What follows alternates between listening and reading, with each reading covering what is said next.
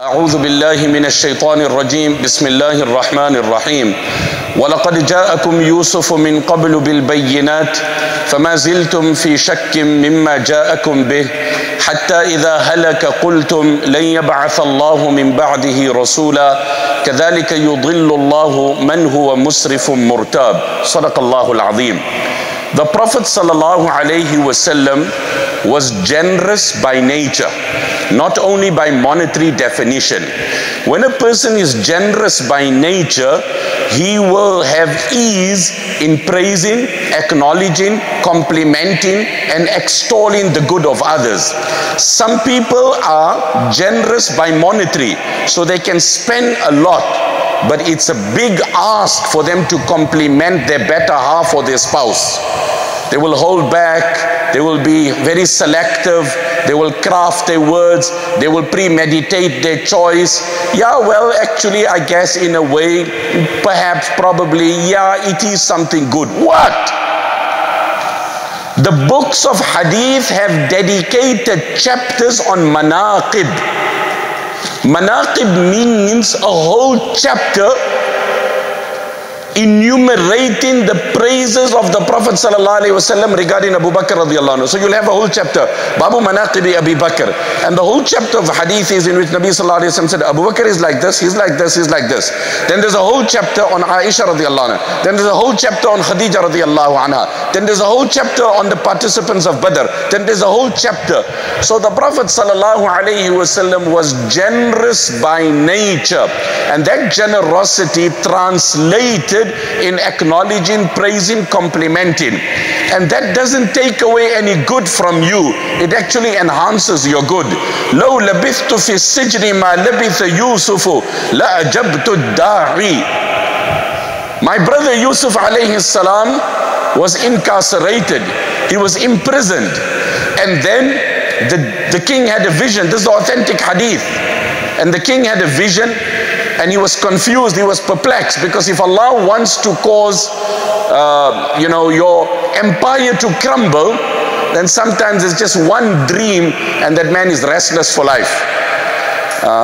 There is a bit of a lump here, I'm not sure, I don't know, there's no pain, but doctors say perhaps it could be cancerous. At this stage, preliminary reports suggest that it could be malignant or hopefully benign. The probability, and sleep is gone. The anxiety, and life comes to a halt. The king has a dream, and Allah brings his entire empire to a halt. إني أرى 7 بقرات سمان يأكلهن 7 عجاف و7 سنبلات خضر وأخر يابسات يا أيها الملأ أفتوني في رؤياي إن كنتم للرؤيا تعبرون إني أرى 7 بقرات سمان.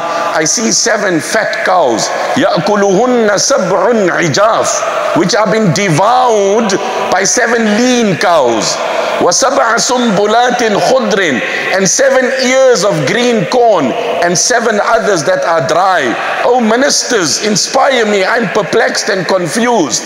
There was a person in the gathering there who was part of the cabinet, who was part of his people around, who had a recollection. Ooh, I know of a gentleman in the jail. Yeah, his name is Yusuf. And if I get hold of him, then he can help me, because when I was in the jail, he helped me. Now, I don't want to digress into this here. When he left the jail, Yusuf alayhi salatu wasalam had told him, you are going to be reinstated as the wine bearer, because there were 2 people that were incarcerated at that time. And the matter that was under investigation was that they had supposedly poisoned the king's food. And then Yusuf alayhi salatu wasalam said to one of them, you'll be acquitted. And he said to one that you will be found guilty, the long and short. Here again, just for perspective on the richness of the Quran and the teachings of psychology. So this is Quran. I want to get to a point, but there's 10 points I have to climb to get there. But each one is rich in its own way. So just bear with me. But you know what? You can pick on all or select it, but all is rich. Subhanallah, when Yusuf alayhi salam divulges the interpretation to these two inmates, he adopts the highest level of euphemism. So you know what's euphemism? It's the adoption of a polite word versus something crude, brutal or harsh. So instead of saying he died, you say he's passed on. So Yusuf alayhi salatu wassalam knew who was going to be acquitted and who's going to be implicated. And this is mentioned in Ibn Kathir. But when addressing to them, he said, Amma ahadukuma fayasqi rabbahu khamra wa amma al-akhar fayuslab. Listen, one of you will be acquitted and the other one won't be acquitted. So he didn't tell the person, you know, count your days, it's over. Make your farewell wishes. It's as good as done. He said, one of you will be acquitted. Human nature, you latch onto hope till its finest point. But we learn a lesson that even when you want to divulge some information that might not be very pleasant and palatable, then as a doctor, appreciate the sensitivity and the emotions of the family. Latching onto hope, but the reality is otherwise. But probably you could reduce the intensity and the gravity of the diagnosis by carefully crafting your words. The Prophet ﷺ said, when you visit someone who is ill, فَنَفِّسُوا لَهُ فِي أَجَلِهِ, then give him hope, because your kind words won't prolong his life, but will add value to the remaining days of his life. He won't live longer, but the quality of the last days will be more wholesome. He also came, he said, I'm looking good. He says he wants to see me next Jummah at Al-Hidaayah. So inshallah I'll be discharged soon. Hopeful. So the quality of those days. Anyway, Yusuf alayhi salatu wassalam then said to him that after he mentioned it, then he took the one who was going to be acquitted. He said, Udhkurni inda rabbik. Listen, you're going to be reinstated. And once you be reinstated, you'll be in the royal court. You'll have honor and glory. So drop a line in the king's ears. There's an innocent man languishing in the jail. How many of us today use the clout and the power and the authority that Allah has given us to amplify the voice of the innocent? Or is it when we go onto stage, we unfortunately cover ourselves and take care of our own personal interests? Again, look at the rich deduction. I'm still getting to the point. Don't lose me in the way. فيه أن الاستعانة بالعباد خصوصا ممن أحسن إليه في كشف الشدائد مما لا بأس به لأنه نوع من الأسباب المشروعة ولا يكون هذا طلبا للصلة وإنما تورث الصلة المحبة والمحبة تسوغ الاستعانة. لا إله إلا الله, لا إله إلا الله. If I can dissect this, unpack this, and I can convey this and you can comprehend this, I promise you it's a rich lesson of life. So these people, when they came in, they recognized Yusuf alayhi salam and they said, you're a good man, please help us out. We don't know you, but you just look like a good person. May Allah make us such that we can project that image. My honorable father once said to me, and I've often mentioned it in my talks, he said, oh my son, carry yourself in such a manner that anyone and everyone finds you approachable and accessible. Whether you can fulfill his request or not, that is according to the circumstances.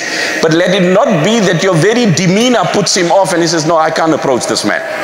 At least let him see in you the personality that no, he looks approachable. Sorry brother, can I ask you a favor? I'm stranded. Sorry brother, can I ask you for a favor? I don't have a phone, I'm just here, a foreigner. Can I borrow your phone? I just want to dial. Nowhere. You know, during COVID, there was in the neighboring country a very dear friend of mine that was quite critical and fatal. And at that time some medication was requested urgently. So I got hold of the medication in South Africa, and I got to the boarding gate, well, to the check-in counters of people moving on to that flight. So I went to the counter where people were checking in for that flight to that country. I said, see, you know what? People are just recovering from COVID. Someone has been diagnosed. They need this medication urgently. Here's the medication. Here's the prescription. Here's the official bottle. Here's the prescription from the doctor. There's nothing untowards about this here. No, sorry. Sorry. Wallahi, nobody flying to the destination took that bottle. Wallahi, nobody. Khair, what was meant, he passed on. May Allah have mercy on his soul. So we learn from this here, these people came to Yusuf alayhi salam. They asked him for help us in our dream. Today I received 2 emails of someone asking for dream interpretation. It can leave you fairly uneasy, confused, you know what, perplexed. What, where, how what do I make of this here? So Yusuf alayhi salam selflessly conveyed to them the interpretation. When one of them were leaving, he said to him, you're going to be reinstated, so please put a word in that there's an innocent man languishing in the jail. We learn from this mutual, this is what the scholars say, follow my pattern here, from this mutual support structure. Yesterday they approached Yusuf alayhi salam for help. Today Yusuf alayhi salam approached him for help. فيه أن الاستعانة بالعباد خصوصا ممن أحسن إليه في كشف الشدائد مما لا بأس به. We learn from this to draw help or to ask assistance from someone, more so a person whom you have previously aided and assisted, مما لا بأس به, is something that is acceptable and approved by the teachings of Islam. لأنه نوع من الأسباب المشروعة, because it is part of the recognized system of humans to assist each other. ولا يكون هذا طلبا للصلة.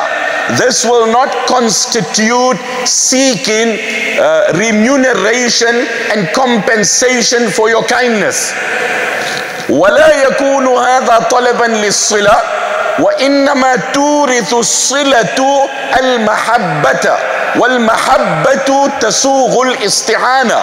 But rather, in the world in which we live, kindness begets kindness, empathy begets empathy. So we are a creation that are mutually dependent on each other. So here's a reflection. Allah is sufficient for everyone, and most sufficiently for his Nabi sallallahu alayhi wasallam. But what did Allah say to his Nabi? Ya ayyuhan nabiyyu hasbuka Allahu wa man ittaba'aka minal mu'minin. O Muhammad sallallahu alayhi wasallam, Allah is sufficient for you and the believers are sufficient for you. This is one interpretation of the ayah. The other interpretation is Allah is sufficient for you and Allah is sufficient for the believers. So anyway, this person went in and he forgot about Yusuf alayhi salam. And then when he realized, years later, this is human nature, unfortunately. You move in good, things are good, you forgot his phone number. You just ideally omitted it or overlooked it or excluded it or whatever happened. And then when the king had a dream and a vision, he had a recollection. I need your focus at this point. Okay, can I ask our little young boys to just give their water out and settle down? JazakAllah.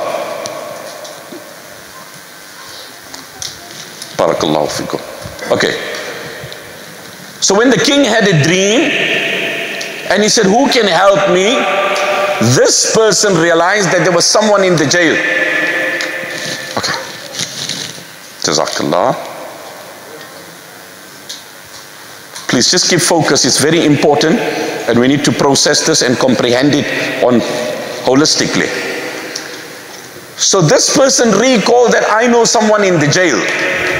Now, can you imagine the confidence he had in the caliber of Yusuf, knowing that I defaulted on the request of this man and years have lapsed in the interim, but I now need to knock his door for a favor, and I know he is such a selfless individual, notwithstanding my mistake, he will still oblige to my request. You say, hey, you know what, I need a doctor urgently, I know it's after hours. Hey, I got a cousin, but hey, never mind. Never mind. We don't share the best of relationships. I know of someone, but this is the number. We don't say, I gave it to you. I'm not involved. You try, but he's an expert. But hey, you know what? His nature, I don't know. What was the nature of Sayyidina Yusuf alayhi salam? I'm still coming back to the point. I said the Prophet sallallahu alaihi wasallam was generous by nature. And we are here to acknowledge. We are here to acknowledge. This is the kindness of Allah. That Al-Hidaayah has started. Oh, my mind is rushing with so many ayat. كَزَرْعٍ أَخْرَجَ شَطَأَهُ فَآزَرَهُ فَاسْتَغْلَظَ فَاسْتَوَى عَلَى سُوقِهِ. Do you know the description of the Sahaba in the Injil? Well, the Quran says that Allah described the companions of the Prophet ﷺ in the Injil like a seed that sent forth its shoot. This is the words of the Quran. Allah described the companions of the Prophet ﷺ in the Injil. ذَلِكَ مَثَلُهُمْ فِي التَّوْرَاتِ وَمَثَلُهُمْ فِي الْإِنْجِيلِ كَزَرْعٍ. And the similitude and the analogy and the example of the companions in the Injil, كَزَرْعٍ, like a seed, أَخْرَجَ شَطْعَ, it sent forth its shoot. Now when it just pierces through the ground, إِنَّ اللَّهَ فَالِقُ الْحَبِّ وَالنَّوَى, إِنَّ اللَّهَ فَالِقُ الْإِصْبَاحِ قُلْ أَعُوذُ بِرَبِّ الْفَلَقِ. The crack of dawn, the flash of dawn, the pierce of dawn. Faliqul isbah, Allah says, as the morning is piercing through. Allah pierces the earth, and that's how that seed grows. So Allah says the companions were like a seed that sent forth its shoot. Like zar'in, seed, plantation. Akhraja, produce. Shat'ahu, its shoot. Fa'azarahu. But when it came out, it was weak, it was flimsy, it was fickle, it was feeble. But with the passage of time, فَآزَرَهُ, it strengthened it. فَآزَرَهُ فَاسْتَغْلَظَ, then it became firm, it became strong, it became like a trunk, it became anchored. فَاسْتَغْلَظَ فَاسْتَوَى عَلَى سُوقِهِ, now it stood firm on its trunk. يُعْجِبُ الزُّرَّاء, it has flourished, it has blossomed. تُؤْتِي أُكُلُهَا كُلَّ حِينٍ بِإِذْنِ رَبِّهَا. This garden is lushful, it's green, but it started off from one seed. So this 20 odd years ago had sent forth its shoot, and then it became فَآزَرَ, then it became فَاسْتَغْلَظ, then it is now فَاسْتَوَى عَلَى سُوقِهِ, and today it is يُعْجِبُ الزُّرَّاء. Today it is يُعْجِبُ الزُّرَّاء. Yu'jibu Zurra means impressive to the tiller, appealing to the farmer, awesome to the onlooker. Oh wow, oh this is amazing. Well, ask those who planted the seed. Ask those who planted. You know, for anybody else a child is walking, but for the parents, the first, he's thinking, mashallah, run. That baby step, you were worried. He couldn't take the first 2 steps, and then he took it. Or he couldn't speak, and he passed the milestone of speaking. You went into panic mode, and little later he started speaking, and you're crying. And today Allah has allowed his tongue to flow. Those emotions of that parents, only they understand. So those who were in the initial stages of the challenges, the cold nights, the hiccups, the glitches, the snags, the lack, etc., and to see this garden flourishing, the joy they would have is only known to them. So we celebrate the joy that Allah has made this happen. When Abdul Qais, the delegation, came to the Prophet sallallahu alaihi wasallam, I'm coming back to the incident of Yusuf alayhi salam. It's just having an influx of all these other thoughts in the context, so we're allowing that to flow inshallah, and it's part of the discussion. So this delegation came. We don't cut ribbons, we don't pop balloons, we don't blow horns, but we praise Allah and we congratulate each other. We don't cut balloons, we don't pop balloons and cut ribbons and blow horns. Our joy, our accomplishment is we congratulate each other and we credit the grace to the Almighty.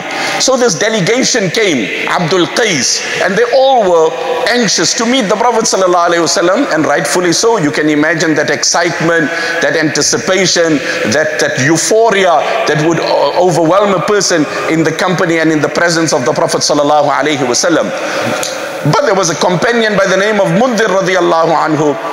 He settled his conveyance, he tied his luggage, he attired himself, he attended to everything, and then very gradually, systematically, at his appropriate time, he then made his way to the Prophet ﷺ. They all came quick, excited, overwhelmed, enthusiastic. And the Prophet ﷺ observed him. He said, I've been watching all of you, and I observed the system and the discipline in you. I must tell you, فِيكَ خَصْلَتَيْن يُحِبُّهُمَ اللَّهِ. You've got two qualities. Allah is very fond of these two qualities of yours. So today, when we celebrate, we credit it to Allah. This is what the Prophet of Allah did. He recognized the good in the person and he acknowledged it. Look at the humility of the Sahaba. Today, if somebody tells us, MashaAllah, you know what? You remind me of this Mufti Sahab. Subhanallah, you remind me of so-and-so's recitation of the Quran.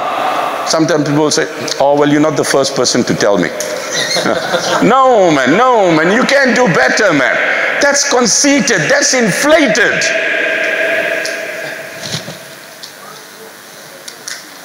That is why I always tell people, don't say, make dua, Allah keeps us humble. Because that's a claim of humility, which is arrogance. You don't say, make dua, Allah keep me humble. So it means you're humble. Humility is strained. Just when you claim it, you lost it. Make dua, Allah make me humble.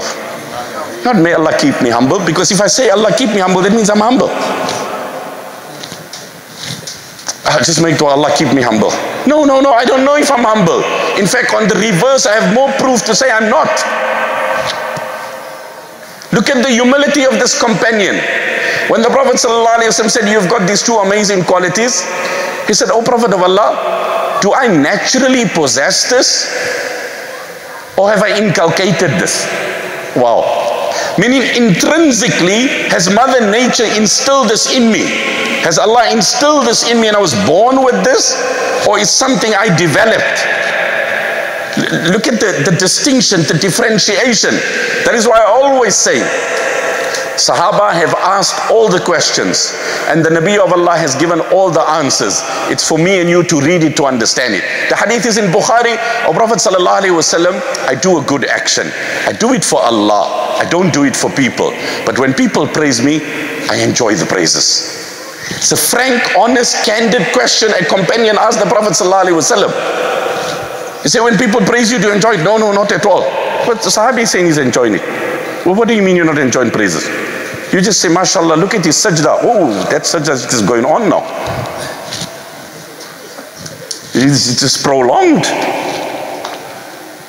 So the Prophet ﷺ said, Tilka ajilu bushra al-mu'min. That is the advanced glad tidings for a believer in this world. I'm doing it for Allah, but when people are, because humans are by our nature. That is why the ulama say, I don't want to get too intricate and too delicate here. The Quran did not impress upon us to seek protection from the jealous person. Hear me out. The Quran did not impress upon us to seek protection from the envious person. But the Quran impressed upon us to seek protection from the envious person when he starts venting his envy. Because if the Quran had to impress upon us to seek protection from the envious, then in essence we seek in protection from every human, because mortals and humans by design intrinsically are envious creatures. Because envy has positive energy, it propels you to greater heights. If there's no envy in the human, we'll be stagnant creatures. Am I getting too philosophical? Is this getting too heavy? Just tell me, I just land. Just make a nose landing. Are you hearing what I'm saying? Are you processing? Okay, can you nod your head a bit more? Thank you, I love that, bro. Yeah. وَمِن شَرِّ حَاسِدٍ إِذَا حَسَدَ وَمِن شَرِّ حَاسِدٍ. Oh Allah, save me from the envious when he starts displaying and venting his envy. But envy principally, intrinsically, inherently, it is synonymous to the human composition. And to that point, it's positive. Because, oh, what beautiful Quran. And again, bring it up to the donation here. La hasada illa fitnatain. La hasada illa fitnatain.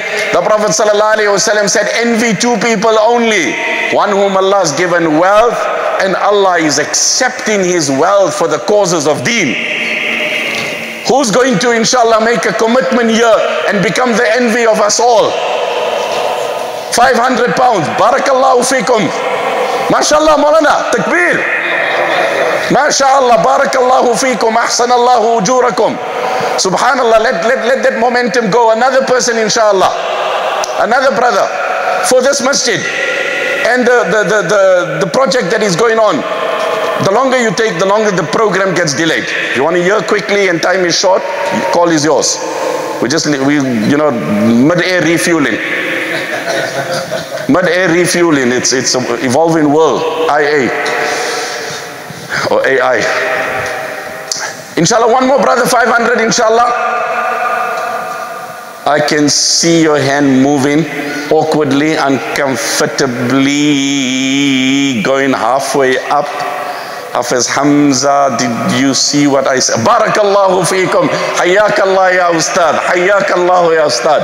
May Allah bless you. May Allah bless you. Subhanallah. When Sayyidina Uthman came and donated, he said, مِئَةَ بَعِيرٍ بِأَحْلَاسِهَا وَأَقْتَابِهَا, 100 camels laden from my side. And then the Prophet of Allah exhorted again. Then Sayyidina Uthman didn't say, now the Nabi of Allah is talking to you, I'm over. It's for you now, not me, I'm done. That's how we say, hey, he's talking to you. He gave again, and then he came and dropped the coins, and the Prophet ﷺ started flipping the coins. غَفَرَ اللَّهُ لَكَ يَا عُثْمَانَ مَا قَدَّمْتَ وَمَا أَخَّرْتَ وَمَا أَسْرَرْتَ وَمَا أَعْلَنْتَ وَمَا أَخْفَيْتَ وَمَا أَبْدَيْتَ وَمَا كَانَ مِنْكَ وَمَا هُوَ كَائِنٌ إِلَى يَوْمِ الْقِيَامَةِ. You can never translate this. غَفَرَ اللَّهُ لَكَ يَا عُثْمَانَ مَا قَدَّمْتَ وَمَا أَخَّرْتَ وَمَا أَسْرَرْتَ. Uthman, may Allah forgive your minor, your major, your past, your present, your future. That is why Allah told the Prophet ﷺ, when you take from them wealth, then make dua for them, because your dua in their favor is a great source of comfort. And the ulama have written, based on this ayah, whenever anybody makes a donation, then it is advisable to make dua for them. خذ من أموالهم صدقة تطهرهم وتزكيهم بها وصل عليهم إن صلاتك سكن لهم. Pray for them. Your prayer is a source of sakina, comfort. I mean, you say, my mom made dua for me, my dad. Imagine Allah's Nabi made dua for you. Like, you know that incident of that woman who got married, where the Prophet ﷺ had told her to get married, and she accepted that this was the proposal given to her by the Prophet of Allah. And the Prophet ﷺ said, Allahumma subba alayha subba wa la taj'al aishaha kadda. Oh Allah, let good fall in her lap in every form and divert all unpleasantness from her totally. Wa la taj'al aishaha kadda. The Ansar say, we seen a lot of women got married. We didn't see a more happy woman than this woman. It's about happiness. MashaAllah, this community is thriving, as Qari Sahib said. Recently, I spoke at a masjid in the UK. Very simple. They were renting a facility, etc. But a very united community. The next day when I spoke at the event, I said, you know what?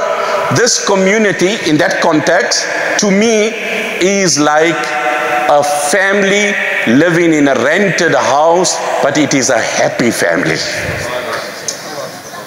It is a family living in because it was a very small, simple, basic, whatever they were putting together, a small, simple, basic, but in a happy context. And it's not owning the place, it's being happy. The house needs to bring you that sense of happiness. So coming back to that hadith, the Prophet sallallahu alaihi wasallam, the companion asked, he said, "O Prophet of Allah, do I have these two qualities in me naturally, or have I inculcated it?" He said, "No, Allah has blessed you with it naturally." Subhanallah. He said, "Alhamdulillah alladhi jabalani ala khullatayn." Alhamdulillah, like you know, certain people from certain country, some are blessed with a good voice, some are blessed with good handwriting, some are blessed with good oratory, some are blessed with, it's like synonymous to certain types of people. Of course, there might be exceptions and individuals, but you say you come in from this place, oh, it's known about these people, it's known about these people. Alhamdulillah alladhi jabalani ala khullatayn. All praise belongs to the Almighty, who has created within me two qualities which is beloved to Him. So we are grateful to Allah that He has allowed this institution to evolve to this point, and we ask Allah to allow this to continue till the end of time. Ameen ya Rabbal Alameen.